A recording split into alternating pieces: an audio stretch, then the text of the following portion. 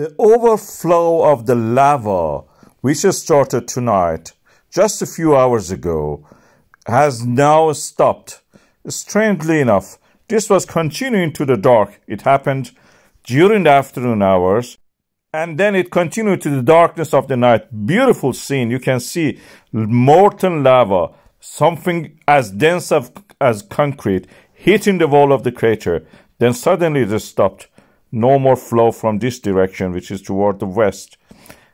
Then from behind, this is what we will see. A lava stream flowing from the north side of the crater.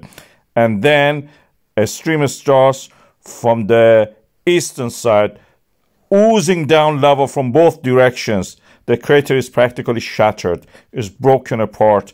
The walls are collapsing. You can see here the biggest part on the top already has collapsed. The small one now collapses also. You will see it now just in a few seconds as we are waiting. Yeah, that's the moment it happened. Then a huge eruption. I will go closer to show you this.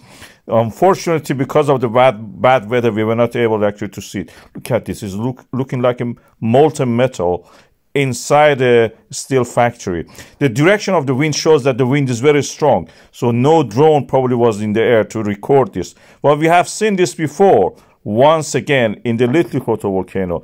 This volcano, this one, which I have named as KayOne, is located at the boundary of the Eurasian plate and the North American plate. Draw the line. The line is defined by these earthquakes.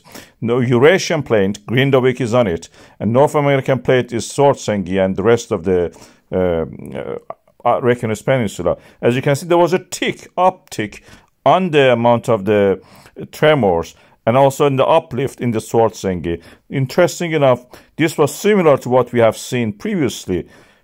From the Little Koto volcano, as you can see here, we have this footage from the previous eruption. Amazing. This is the RUV camera showing you that.